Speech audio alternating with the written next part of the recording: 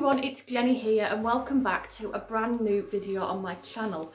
Now today's video is a tiny bit different because instead of listening to any Japanese rock acts, I'm listening to more of a K-pop act. Now I don't really listen to an awful lot of K-pop, but I know a lot of you guys that follow my channel are also big massive fans of the K-pop group called DREAMCATCHER. Now DREAMCATCHER is a group that I have been a big massive fan of since 2017, and I've just fallen in love with their fusion of K-pop and rock music to really bring a nice flavour and a nice new thing to listen to in terms of K-pop, because I feel K-pop is very over manufactured sometimes. So when it comes to DREAMCATCHER, they really stand out for me as a group, and I absolutely adore their music. Now they've recently just come out with a brand new comeback track called Odd Eye, and I haven't done a PV reaction for that song because I instantly fell in love with it and I just wanted to watch the music video straight away. So instead of that, I wanted to do an album review of their newest mini album, Dystopia, Road to Utopia. It's a 7-track mini album, but the first track is the intro and then the last track is the actual instrumental for Odd Eye. So I will be doing a quick album review of all of the songs from this album. Now before we get into today's video, don't forget to subscribe to my channel and also click the bell so you are up to date with all of my video notifications. As well as that, you can also follow me on my socials, JennyInTokyo on Twitter, Instagram and Twitch, all under the name JennyInTokyo. I also have a brand new single being released on the 30th of January called KAWAII Killer. You can buy it physically on JennyHazeIdol.com, or you can buy it digitally on JennyHaze.bandcamp.com, or you can listen to it on all streaming platforms from the 30th of January. Now with this album, I really enjoyed it. Again, DREAMCATCHER have delved into little different genres of music, but they've kept their core sound throughout, and I really enjoyed listening to the different tracks and the different genres that they delved into. So we start with this album with the intro track. Now with the intro, I think it really sets the tone for the new album. It starts off with this very tribal sounding wind instruments, drums, and it really sets the tone of, I guess, DREAMCATCHER being warriors to fight for their utopia, because they have this whole little storyline with the trilogy of the Road to Utopia, and then it kind of delves into a more electronic sound. So it really builds up hype, and then suddenly you have this very classic house EDM sound that is like full on with the drums, and it's just a really energizing intro for the album and really gets you hyped up for what's to come for the album. Now the next track is their official comeback song called Odd Eye, and Odd Eye is just it's classic DREAMCATCHER all over again. But again, they have been improving with their sound. They've been advancing, exploring new genres, but still keeping their core rock sound, which I absolutely adore. With Odd Eye, again, it's got this very heavy guitar with the chorus. It's very catchy, it's very empowering, and it really stands out throughout the song. But the rest of the song is just as amazing. I really love Dami's rap in this, how they play about with the auto-tune, but I really like as well with the drum machine that's used in the bridges to really keep this like catchy beat going and really building really good tension to then kick into the chorus. And the verses are absolutely beautiful as well. All of the girls sound absolutely amazing. I did really enjoy listening to Han-dong in this song because she hasn't been with the group for about a year, because she did go over to China to do a show over there, but she's officially back, and it's really nice to listen to Han-dong.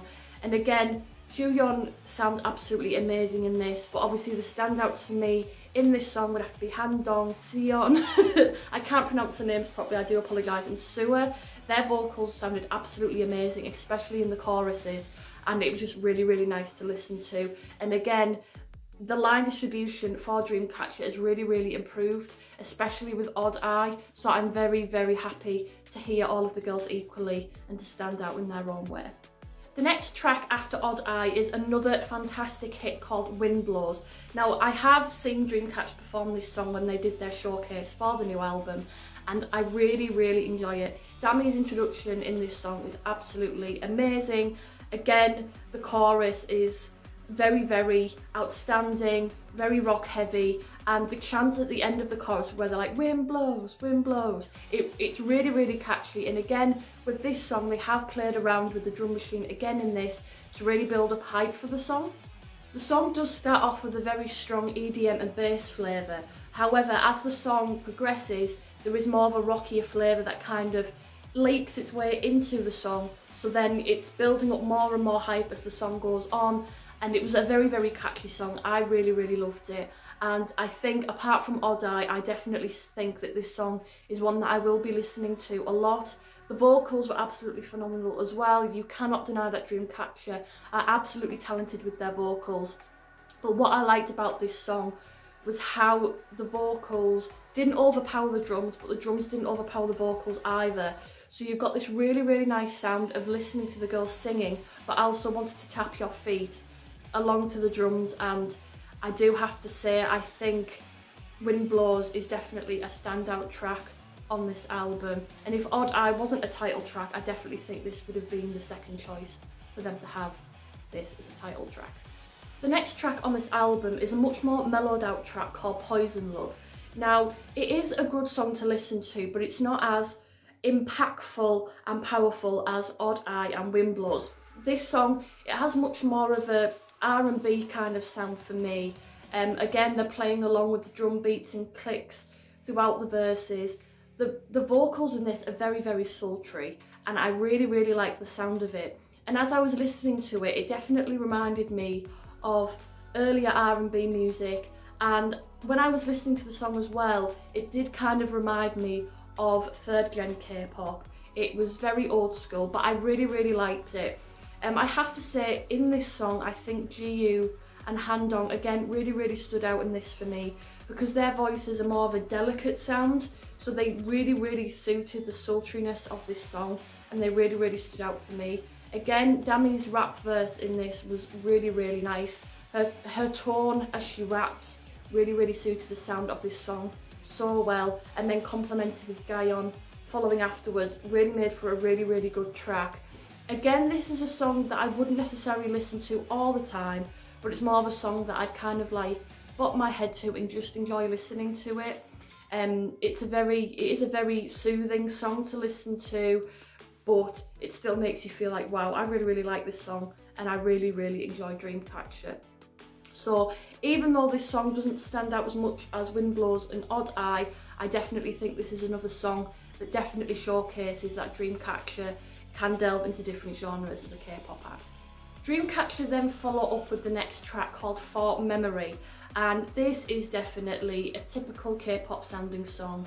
It's very feminine sounding, very poppy, and I did enjoy the song, but it wasn't my favourite. When it comes to K-pop, I don't really listen to more of the mainstream sounding songs, because again, K-pop can be very oversaturated, so sometimes it can be very, very hard to make a song that stands out from the rest. But in this case, I think this definitely showcases how Dreamcatcher can do a mainstream sound and show that they are capable of being just as popular as other mainstream groups. But I think Dreamcatcher are really, really good at sticking with their initial sound. But when it comes to albums, I think tracks like this are really, really good to have a more generic thing to listen to.